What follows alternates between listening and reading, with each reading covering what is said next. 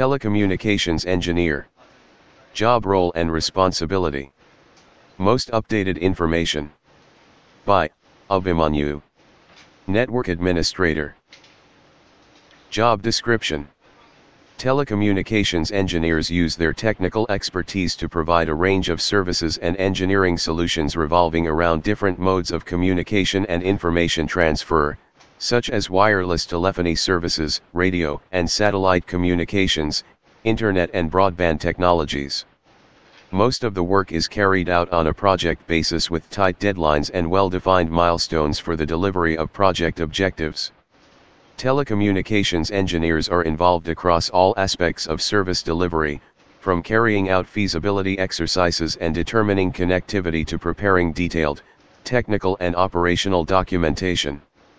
Telecommunications engineers are usually employed by telecom service providers, equipment and infrastructure manufacturers, communications software developers, public sector bodies and transport organizations.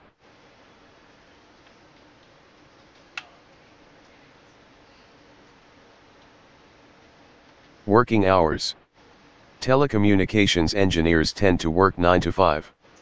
However, in order to meet project delivery targets, you may be required to work extra hours from time to time.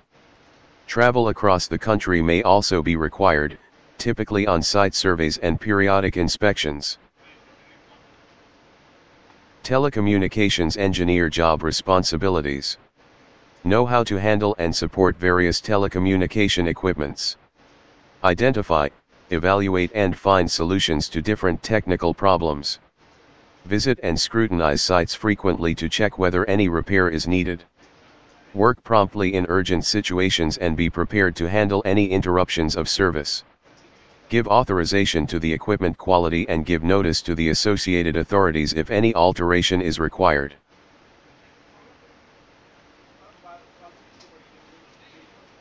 Know how to design and build telecommunications system. Be aware of the company and government procedures and standards and then follow or apply them accordingly. Proactive in foreseeing problems in equipment and service and come forward with solutions before they crop up. Troubleshoots equipment and technical defects that could occur in this field. Possess a wide array of knowledge in their field regarding the installation, circuitry, government compliance and telecom systems including waves, fiber optics, data, voice etc. to do their duties. Training and progression. Many employers offer structured graduate training programmers, which last between 12 and 24 months. These schemes combine formal training sessions with opportunities to gain hands-on experience across a range of crucial functions. It's also likely that your employer will support you through the completion of relevant professional qualifications to become a chartered engineer. They may also sponsor you to complete industry standard technology certifications.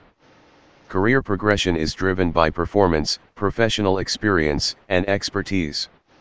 Once you have become a chartered engineer, you may progress into a managerial role within 3 to 5 years. Thanks for watch the video. Kindly share the video in your network or subscribe the channel for more update.